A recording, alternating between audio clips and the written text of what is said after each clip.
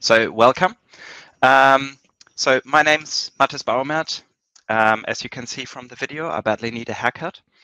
I'm a certified lab view architect, certified testing architect, and I'm not proud at all that I've actually managed to complete my first marathon a couple of weeks back. So that's certainly not the reason why I inserted that on the title slide. Okay, let's get going. So the presentation is about continuous integration and continuous deployment and how we can employ SystemLink into that. So there's probably, I think, I aim for like about 20-25 minutes of presentation, and then I'm going to give a practical demonstration. Just as a caveat, I've got 3 virtual machines running on this machine at the moment. So if this computer dies, it's because of that. So hopefully it's all going to go well. Okay, so let's get going. Let's start off with the "Our Giants Are Female" slide. This actually came from when my 5-year-old daughter, during Black History Month, basically decided, like, "Daddy, you're my Black History hero," and I said, "Black History Month hero," and so like, no, I don't think that white male privilege does qualify for that. So I actually looked up people that she can actually look up to.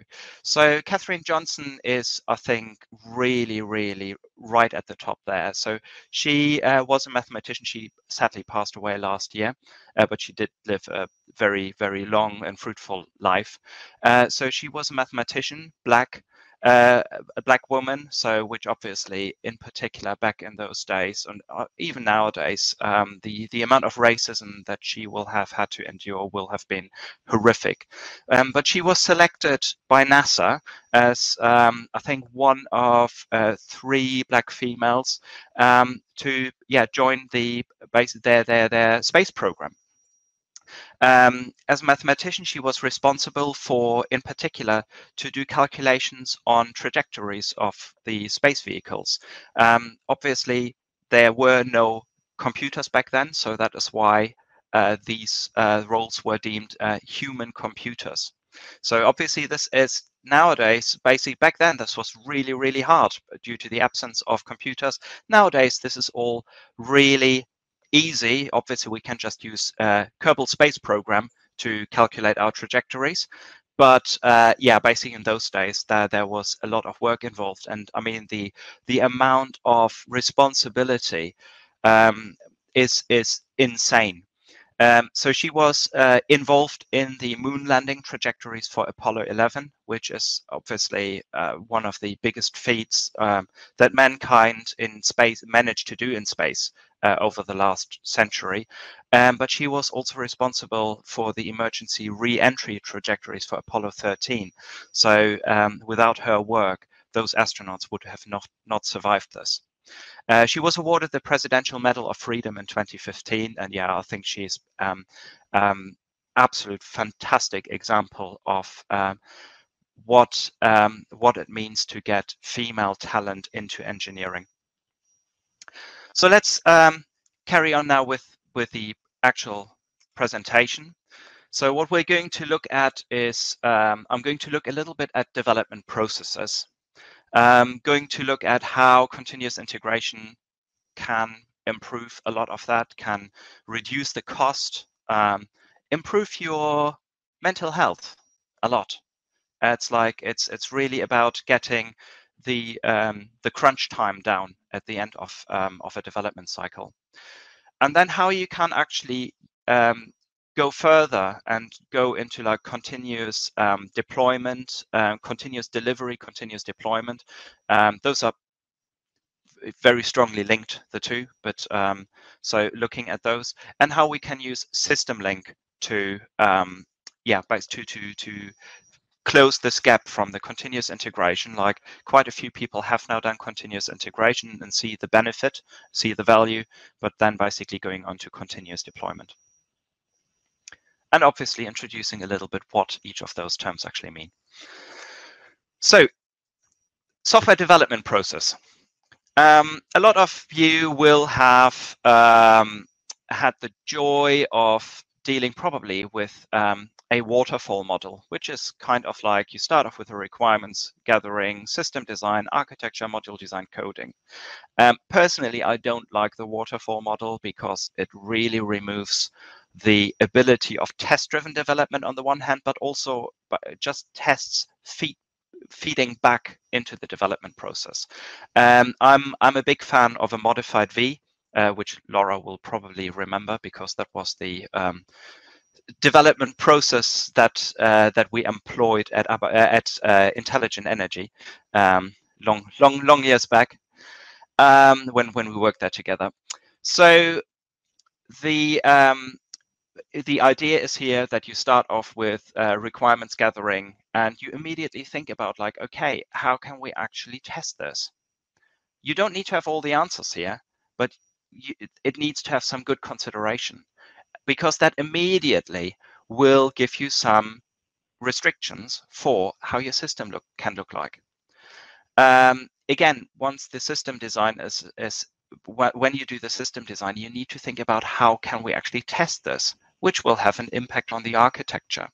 At the architecture level, you really then need to start thinking about how can we integrate all of the different components, and which will feed back into the module design.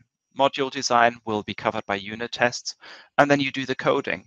And then and then you try to slowly walk back up. So you start off, you do the coding, you do your unit tests fail, you go back to coding, your unit tests pass, you try to integrate everything, integration test fails. You write new unit tests to basically to cover these failures. This passes now, so your integration is okay. And then you get basically to the system testing design and then acceptance testing. At this stage here, acceptance testing, this is a formality. At this stage, your system should be stable. Everything should be passing. It's about gathering evidence. So that is basically what's happening here. So let me just get back here. So let's have a look at what it costs to actually fix errors, problems at the various stages. So there's been some statistical analysis been done. And if we look at this, basically, if you go in at the requirement stage, the cost is lowest because you can simply adjust your requirements. When it goes into like coding, unit test down here, the cost is already significantly higher because things might just turn out to be really, really difficult due to some constraints in the requirements. When we then go up into the integration testing, again, out of a sudden, we are getting closer to release deadlines, so which means we're probably going to anger our customers if out of a sudden we have big problems cropping up. And it's simply going to increase the cost. Then at the beta test program, which is going to be here in the systems testing, because at this stage you should have something which is fairly stable. Again, cost will increase. And when we've actually pushed it over the fence into production, the cost rises dramatically. Now, the problem basically is when looking at the cycle of a life cycle of any kind of bugs which have been introduced into our code. In a normal development process, which does not employ any kind of continuous integration, any kind of continuous deployment, what normally happens is that we do a lot of coding up front and we do the testing at the end. So which means we might go into the release phase, which probably like think 4 to 6 weeks, something like that. And that's when we figure out like all the little bugs. So the problem here is really basically long time between check-ins. We are not running the tests thoroughly every time. The tests are not good, and we do not have any kind of consolidation of our analysis results, which would help us to actually systematically hunt these bugs and get them out of our code. And the problem is basically is the human. What we are asking for here is really, really dumb, repetitive tasks. So really tedious, repetitive tasks. So, and that's just not what us engineers are made for. We are trying to solve the problems. We're not trying to do the same thing over and over and over again. In any way, basically, we try to be efficient and not do the same thing over and over again. We're trying to automate these things. So what we really want is something. So, oh yeah, going back basically one slide. So the problem with this is, the reason why this basically costs so much money as well to fix is, if you've introduced a bug and then 3 months later you figure out you have actually made a bug, now you have to do the context switching, get back into the frame of mind. Like what? Like, yeah, the code is documented. Like, yeah, our code is documented. Come on. We do code documentation. So our code is documented. But what was I exactly thinking when I actually did that? Like all this, like you just need to be in the swing of things. You need to be in the frame of mind. And 3 months later, it just means you kind of have to work yourself completely back into that, as if it was as if you were touching someone else's code. So what we really want is, we want to introduce a bug, and we want it to get basically filtered out the same day. At that state, you are basically, we haven't committed to any kind of release deadlines yet, and we can immediately fix it. We're still in the frame of mind. It really speeds things up and reduces the redundant work at the end of the day. So going back to the first model, if we are now looking at traditional development, we are looking at basically, if you look at the code defects, obviously at the analysis point, we don't have any kind of code defects in there because there's simply nothing there. So we analyze, we design, we implement. Now we introduce loads of bugs, then we do the testing, and right at the end, we basically get our release. Now, in an agile development, this gets already improved quite a bit. So agile development, we basically set ourselves goals for 2 to 3 weeks. We analyze design, we implement them, we test them. So we do implement obviously some bugs during this, and then we fix them. And then at the end of the 3 weeks, we have a potential release candidate. That's the idea. And the incremental value is now actually visible throughout the development process. That's at least the idea. So how can continuous integration help us then? It can close the loop between the developer and the testing. So we have our developer, he or she checks in the code into source control. We build it, it gets automatically tested. We get some report back, some quality scores. And then by the end of it, we have a potential release. So in a continuous delivery or continuous integration environment, we now get much more steady improve of our of the value, but also the code quality should never go down that much, because you introduce a bug and you should immediately get warned about it. So how does that work? So we need to automate a lot of basically this testing and this building. So how does that work?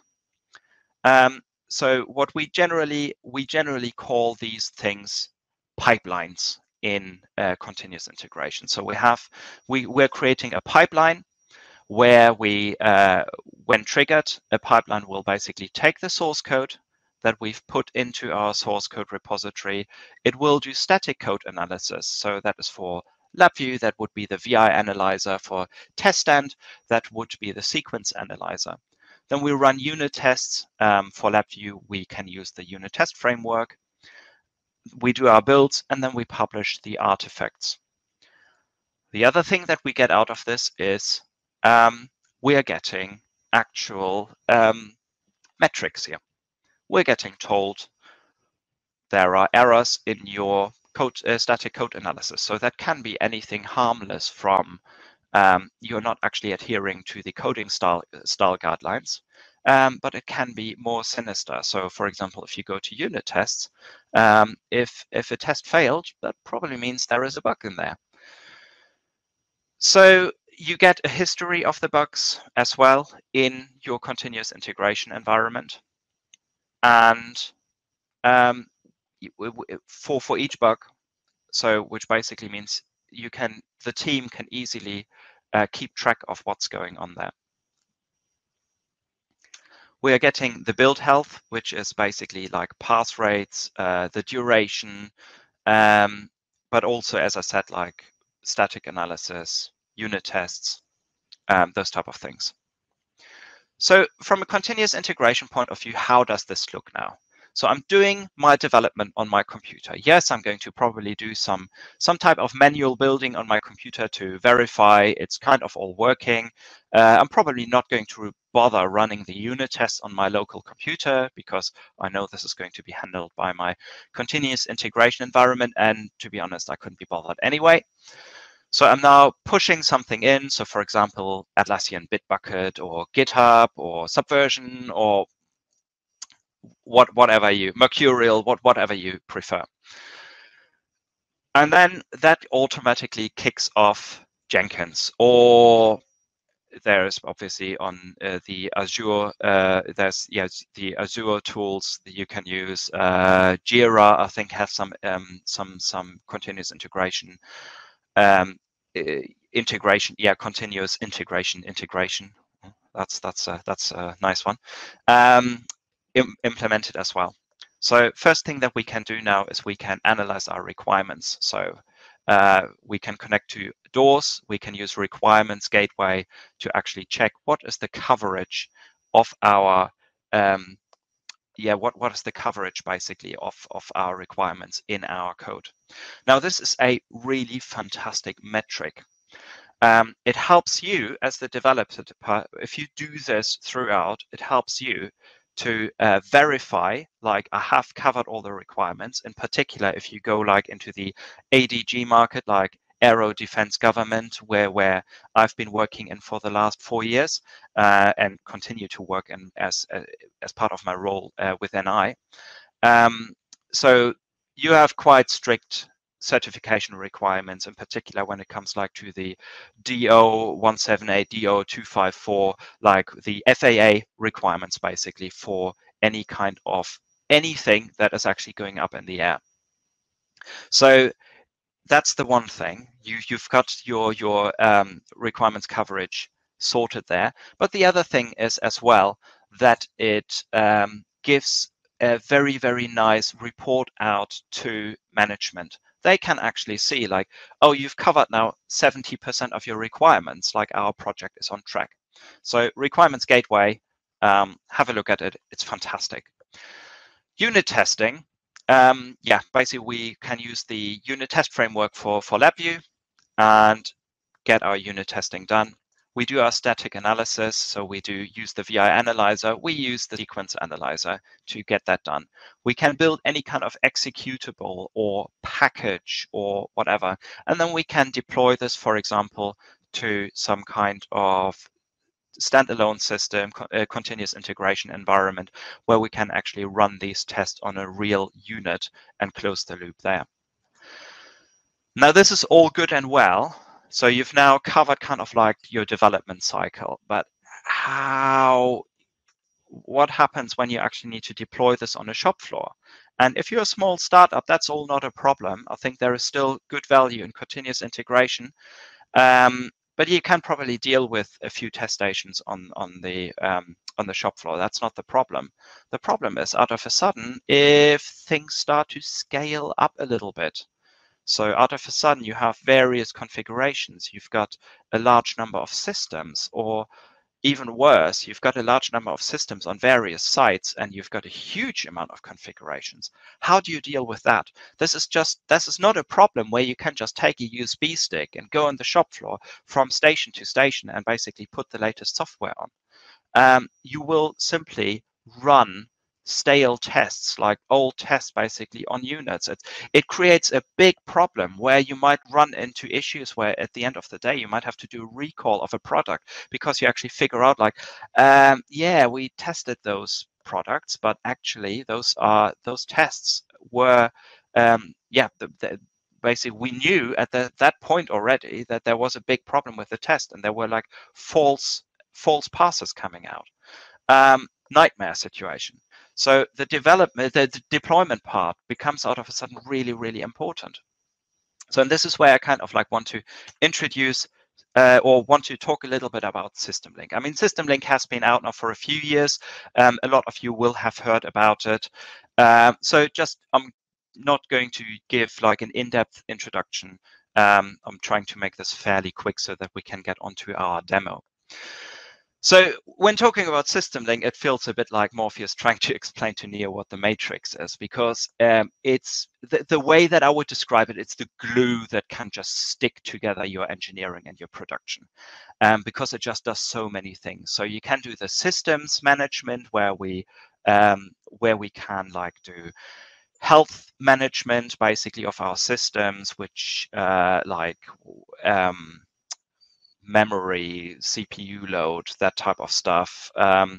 What units are running, what software is deployed on which machine. I can push software to my machines, those type of things. We can do asset management, so we can do look at our test equipment, so compact RIOs, PXI systems, but also external tools. You will need to do a little bit of development if you want to have your Agilent power supply or function generator in that, but it's, yeah, you can definitely do that.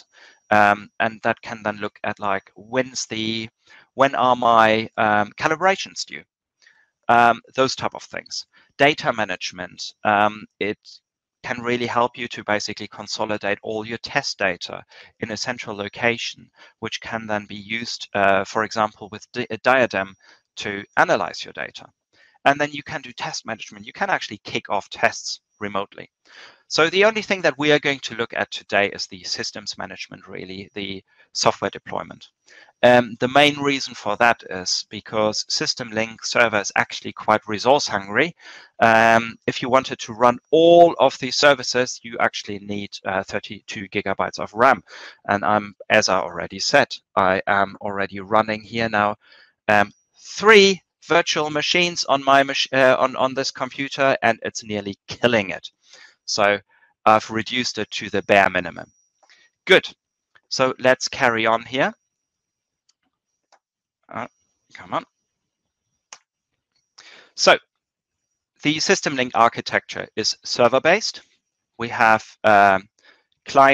basically client server base. We have a SystemLink server, which does all the thing. That doesn't mean that all the data needs to live on the SystemLink server, as long as the SystemLink server knows where to put any kind of data. There's can be a separate machine and should be a separate machine. You don't want to basically have a single point of failure. And then you've got your clients which connect to the SystemLink server, and then you can administer everything from that. Let me just write. Okay, so here we go. And that brings us basically to the next step, like the continuous deployment side of things. We started off with basically having our code checked into source code control. So Bitbucket is just an example. Jenkins gets kicked off, is doing all our analysis, is doing all our building, and is running more testing, and is pushing this to this artifact to repository. And this is where SystemLink comes in now. SystemLink can now be the middleman between our build and our deployed system on the shop floor. And there you can go into like a semi-automatic or fully automatic deployment. Now, most people, if you talk about semi-automatic deployment, as in like you push it here and then you still have to click a button, you're generally talking about continuous delivery. While if it's fully automatic, you're talking about continuous deployment. Yeah, nitpicking, but there we go. So in generally, unless you have full confidence in all of this process, I would recommend doing it semi-automatic. So it still gives you the amount of freedom that you do not have to go down on the shop floor and do your manual deployments, but it allows you to react very quickly. So you can, so for example, what would be a good model for me would be, I've done a build, I've pushed it basically to SystemLink, and I now have one system on the shop floor which is agreed by with the shop floor staff, where we push the latest and greatest, and then basically they use that excessively, and if it works after say 10 units or so, we push it out to the rest of the shop floor. If you wanted to have it fully automatic, you need to have some dedication within your company to support this, because the most important thing out of a sudden is not your code in Bitbucket anymore, it is your pipeline here. If the pipeline goes down, the shop floor goes down. Or well, they will have to work with whatever they've got right now. But this is out of a sudden becoming like the linking factor to your shop floor environment. So you need someone who's at least dedicating some time to maintaining these pipelines. So this is kind of like, this is one of the caveats, like if you wanted to go to fully automatic, you need someone basically that maintains the pipelines. So and this is getting like into the DevOps role. Normally our LabVIEW teams are not that big that you need a full DevOps role. It's like more like in other software where that is becoming really important, but you really need to think about this. So remote device management. So that is what we are going to specifically look at in a second. That is something which SystemLink is very good at. Basically, as I already said, we can look at health monitoring, like is the calibration due, what type of software is installed, those type of things. And then we go to the, basically health monitoring, kind of already said that, like memory warnings, which you will actually see in a second in my demo, because as I've already mentioned several times, I'm quite limited. So last but not least, this is just for reference, though this presentation will be available afterwards. Here are a few useful links. So the one thing that everyone is always talking about, I'm trying to bring this up in a moment. So there is a learning path on the NI education, which unfortunately sits behind a paywall. I wish it wasn't. So you need an active service agreement to access that. But there is a learning path about continuous integration. And one thing that everyone there is talking about, like, you can transform the VI analyzer output into something which can get natively understood by any kind of continuous integration environment, but we won't do it here. Right. Here is a package which can do that, with a caveat that LabVIEW 2020 has broken it. LabVIEW 2020 is, I think, now has introduced in the error messages, I think, markup, markdown, I'm not quite sure. It's basically like XML style text for like if some things are in bold or something like that, and that breaks that. I've got a fix for that. I'll see if I can put a branch, if I can create a branch and actually push that out of there. But if you're working with 2019, it will just work out of the box. And here's basically a forums thread which does that. For SystemLink to push things into a repository, again, a caveat, SystemLink 2021 has broken it. So there is, which is something that I'm working on with R&D at the moment to get that fixed. There is this API, which again for SystemLink 2020 is not going to work. I've got a workaround. Again, I'm looking at creating a branch there to push that out there so that people can actually start using it again. So that actually brings me to the end of kind of like the presentation. So when looking at at a LabVIEW project, you will have seen, let me just bring this up. Shouldn't be too long for this to load up, famous last words, because I had it already running quite a few times today.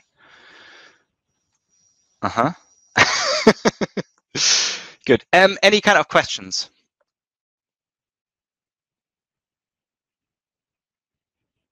Oh, right. Okay. So there is a question here about DevOps.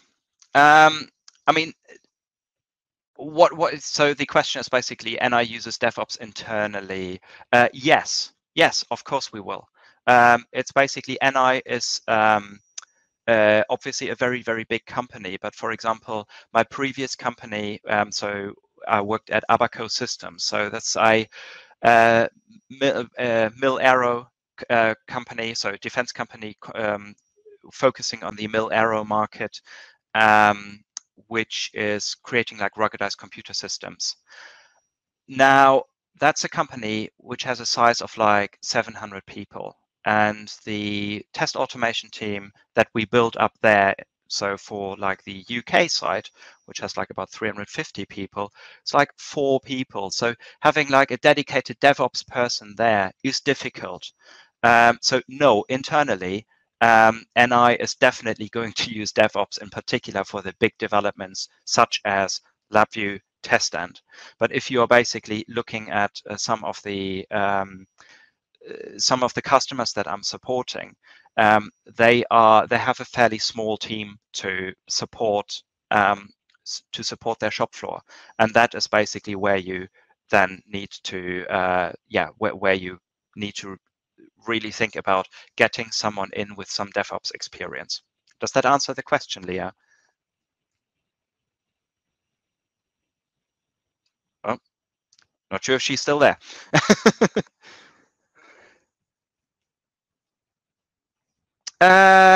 Jenkins is not a continuous integration environment, no.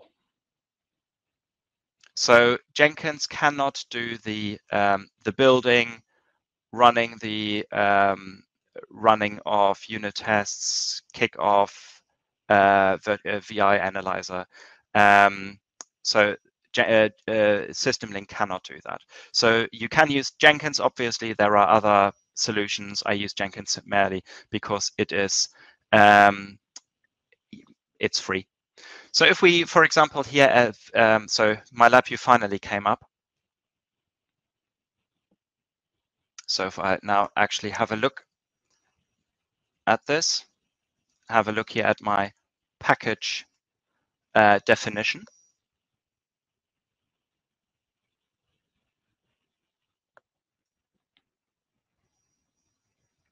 Oh, come on. Right, there we go. And you can see there is here in feed, basically the whole published to SystemLink feed. If you're using SystemLink2021, you don't need to try. It's broken right now. So the team is working on it. Hopefully we'll get a fix out for that fairly soon. For SystemLink 2020, I think this should all be working without problem. Good. Okay. Now, the demo. We are now actually going to run a real, basically the whole cycle. So the components. We have a SystemLink server, which is obviously headless. You don't need to log in. We have my build machine. I would have normally used a build, basically a virtual build machine as well, but due to the restrictions of my computer, this is just going to be my computer. We have here Jenkins, which can run, obviously, a Jenkins server, which can run on Linux, but it can also run on Windows if you feel more comfortable with doing it like that. I generally, just due to the lower resource usage, run them on Linux machines. We have a SystemLink client where we're going to deploy the whole thing to. In the cloud, I'm just created a free GitHub account where I basically have my a project. Basically, we have a sample project, and we've got shared libraries here which are getting pulled in as well. So in my project, you can see that we have here a Jenkins file. So the way continuous integration for Jenkins works is it pulls everything down from source control and then looks for this file. And this file is then going to define basically what to do. It's like different stages. So running my requirements analysis, running unit tests, VI analyzer, sequence analyzer, building my packages, and publishing it. So those things are all defined in source code control, which is what is something that I really like. So if your continuous integration server goes down, you should still be okay. You should be able to recover quite quickly. So this gets pulled down basically by Jenkins. So we've got our project here, which is here my pipeline demo. Right, come on. So what you can see is basically here, some of the things that I talked about. You get like warnings. Wherever there is a blip, there's probably something that completely broke during my testing. So there were a few things basically which are still needed to implement. You can go here into VI analyzer warnings, for example. So at the moment, I've just used the standard set, which you should always adapt to what your style guidelines are. And then we can see we've got here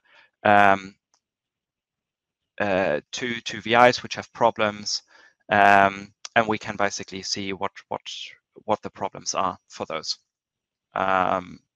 So here, for example, it then tells us the exact error message. And that's basically, in this error message is where in LabVIEW 2020, they decided to put certain words in bold.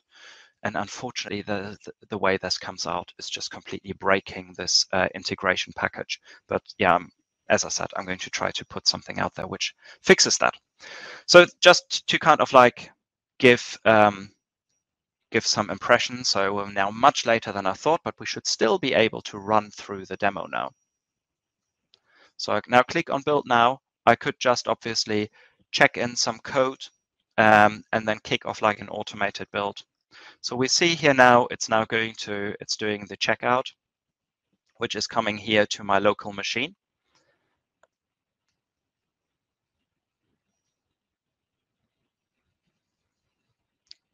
That's going to take a bit of time. So once that is done, we go into the requirements analysis. Now requirements, I need to put that requirements analysis. I need to put another package in the links at the end. Requirements analysis, there is no supported API for requirements gateway, but there is an unofficial unsupported one. So a few years back, I created a package which is posted on the DCAF forums, which basically which allows you to do requirements analysis in an automated fashion.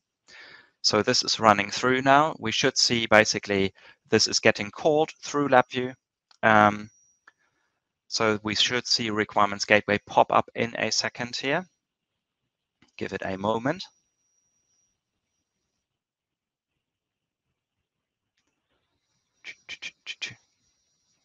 The waiting game.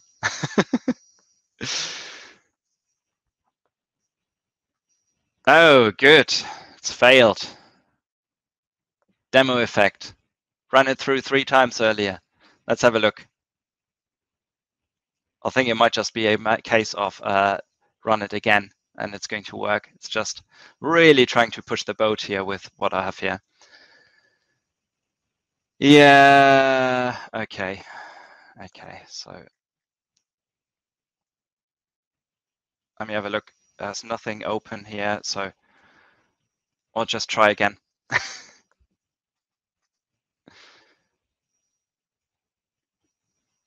I can quickly have a look basically where it is to see if there are any issues there, but it should just basically be deleted after every run. So this is where it basically gets pulled towards. So it's getting pulled out of source code control now. Let me just scroll down here.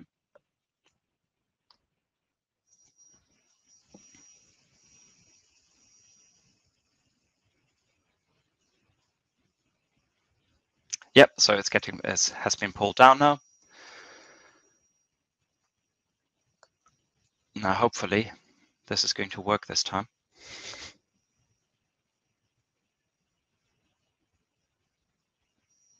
Meanwhile, let me give you a bit of a tour of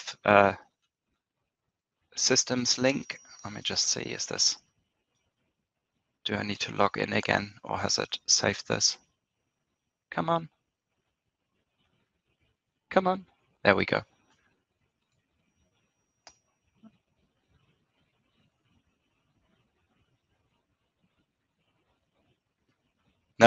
No, it really doesn't like it now. Let me have a look why. Yeah, that might be a bit of a disappointment. I should have done what Shri is normally doing. Shri is recording a video, but I've just run out of time.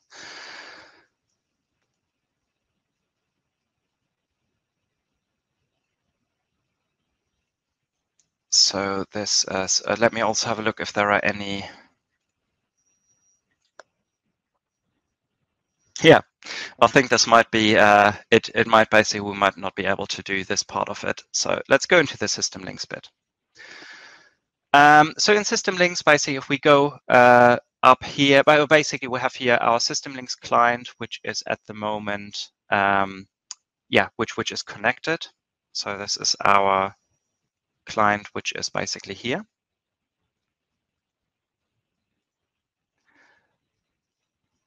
We can now go here to package repository. So I've got a continuous deployment demo here. And if we look in there, we have my sample, packages here, which obviously we should be now by 19, because obviously this should have just pushed it in, but obviously the demo gods were not kind to me today.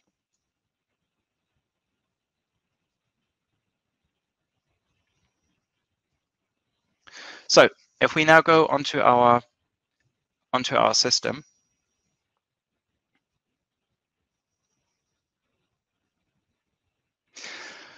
what we can see here is basically I have, come on. So first of all, view, basically deselect products only, because your package will not be a product, so will not be visible. So first of all, in feeds, what you need in feeds is you need to set, so you can basically add feeds to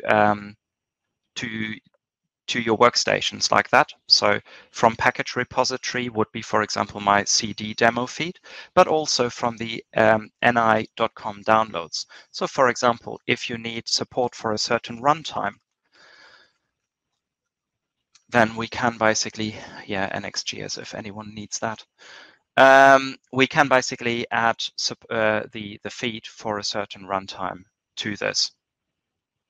So the way the feeds are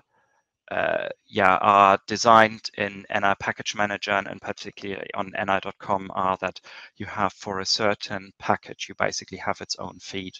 So it's a little bit different than how it would potentially how it would be done in repositories in Linux, for example. There you have a feed for the whole repository. So here, for example, we have now the runtime that needed to get added. So NI Package Manager, SystemLink, they are all automatically there after you've installed the SystemLink client. So now if we go to available, we see we have at the moment version 16 installed and 18 is ready to be there. So I can now just go here on upgrade, click next. And there is a way that you can also set it up that it will automatically update to the latest version. So if you really want to go down the continuous deployment side of things and make it completely automated. Don't ask me how, though. I've just been assured by our application engineers that that's the case. Right, so here we've got the project. Yeah, it's basically checked. Are there any dependencies which need to get installed? So for example, when you install it for the first time and there is no runtime engine, it will demand the runtime, basically, obviously, that you install the runtime engine as well. Now, a caveat here is you need to make sure that all the dependencies, that their feeds are already included basically in the feed lookup basically of your system. Otherwise, it will simply not be able to find, for example, a runtime engine. So, and if we do this now, we can install this. And I think this pretty much brings us to time. So yeah, well, not demoing. Yeah, yeah, yeah. That's absolutely, the demo effect is definitely true. So there, I had quite a few demos at customers where it's actually went quite okay. So let me just try again. So, but it basically brings us to time. So it's now doing basically the install, and we can basically log in onto the system now as well to just quickly verify this. So if I just quickly log in here. So, but yeah, basically it brings us to the question part now. So what questions are there? Yeah, basically what would you like to know that I haven't gone into? What would you like me to go into a bit more detail about? Well, this is all not doing anything right now. Okay, so installation of the software has now succeeded. And as far as I'm aware, you can also select a bunch of your systems and basically push a package to all of them at the same time to make it a little bit easier. Now let's have a look at my, sorry, where was my virtual machine here? It's still trying to log in. There we go. No questions there. Well, in that case, let's actually have a look what this is doing. Yeah, I know it's failed for a third time. This is so typical. Let me just have another quick look at the error output to see if I can spot anything obvious there. But I think it's just probably one of those things, just reboot the machine and it's going to work. Obviously, we don't have the time for that now. So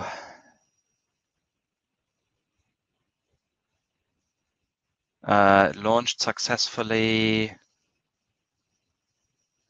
It, for some reason, decided that it can't connect to LabVIEW.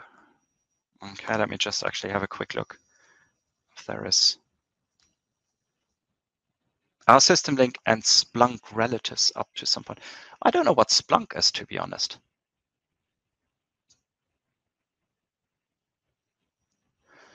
Yeah, is Splunk something like Jira, or I'm not quite sure. I haven't heard of it.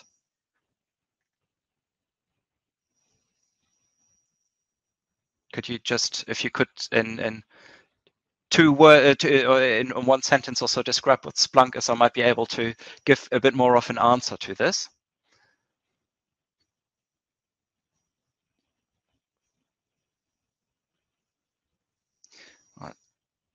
As the same user interface and is meant to deal with logs. More of an analysis thing. Thanks, Jörg. Much appreciated. Yeah, SystemLink is obviously in itself is not that much meant as an analysis tool. It's basically as a data consolidation tool. It basically gets all your system data and management into one place, all your test data, asset data. So the analysis, so for example, if you look at your TDMS data or something like that, you would need DRDM, for example, to do this. Now, let me have a quick look here.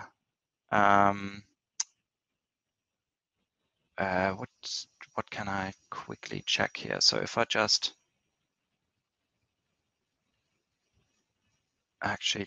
yeah, it's not going to work, obviously, but if I just run this from the command line, why is it? Right, actually, what I wanted to check is if there were any processes of LabVIEW which I hadn't closed.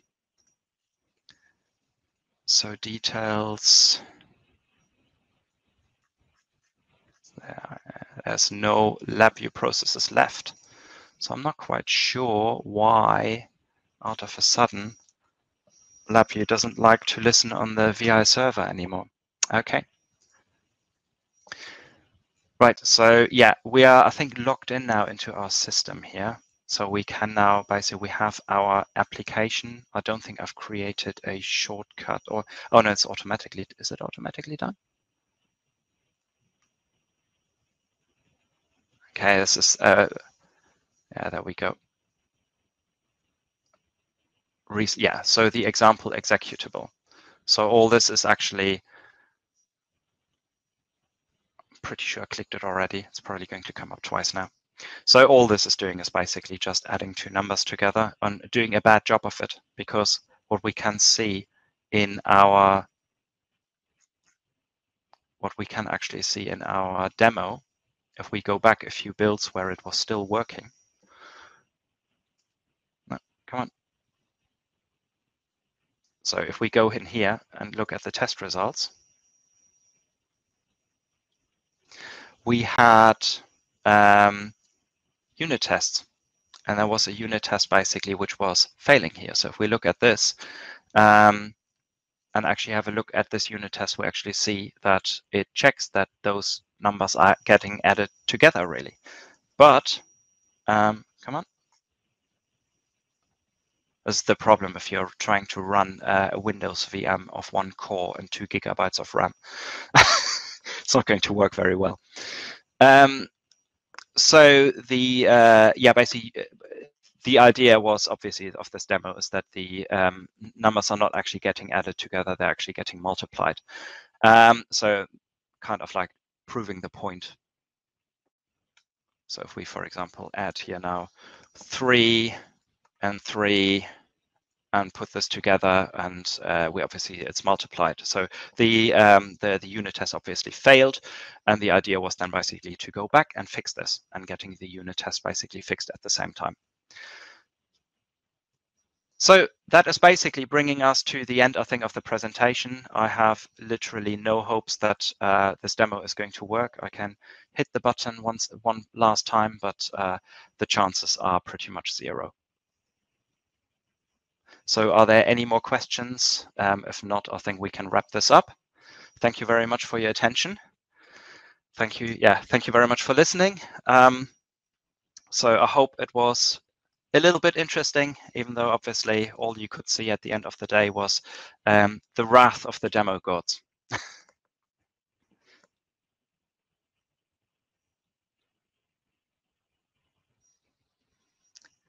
Right. Yeah, in that case, thank you very much. I'll stick around a bit more if there are any questions, like until 11. But yeah, if other than that, thanks very much, and hope you have a great rest of the conference.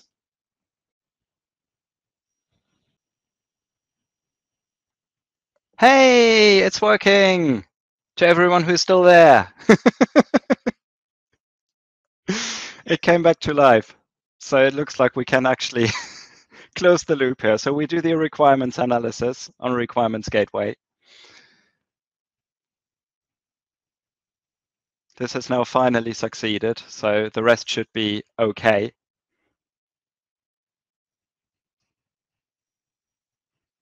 So I don't think we'll be able to go through the whole demo because it's just the whole analysis just takes too long. So the next thing is the unit tests. I think the unit tests, which we should just have a quick pop-up basically running the unit test. It's only going to be like a couple of seconds where you can see it. I think it might have even been just not visible at all. Ah, there we go. Unit tests. One passed, one failed.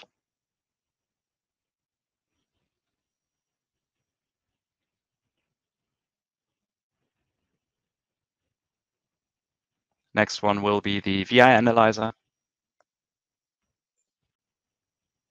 followed by the sequence analyzer, which gets the sequence analyzer itself is, oh no, so this was still VI analyzer.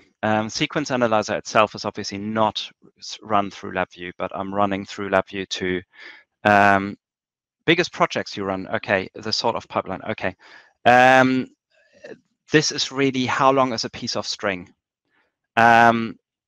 So again, basically how long does it take to run through? So it's basically part of it is part of the question is what type of computer you have. I mean, basically, as I've already said, I'm running this this computer here run ragged right now. This is going to be really slow on a purpose-built build machine. This is going to run much quicker.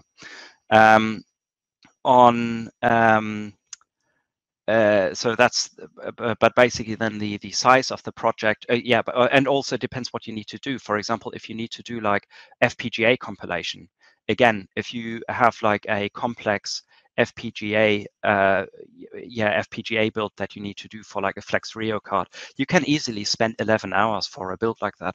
But that again is something which is where CI becomes very interesting, because you can do all kind of like your simulation during the day, and then at night time you have automatically a build prepared for you to test on the real hardware the next day.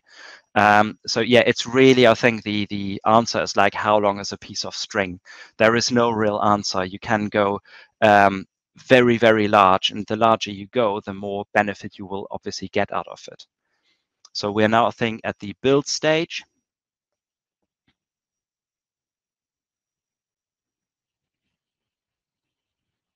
And now we're publishing to SystemLink.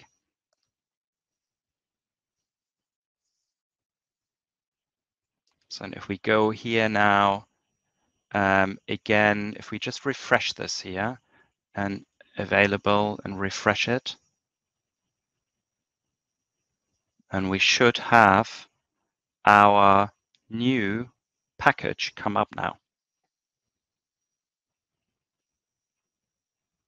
So I apologize, obviously it's eating now into the next presentation. And let me just check. Yeah, products only is so, and we can see our 19 build is now available. I can now upgrade this. It doesn't matter on my client if I'm logged out or logged in. This is all basically done in the background through like a systems account. And apply this, and then it's going to do the install. And if a restart is required, it will automatically trigger that one. No, size is, no, it's basically, it's more like the other way around with size. It's like the larger it gets, the more benefit you get from it.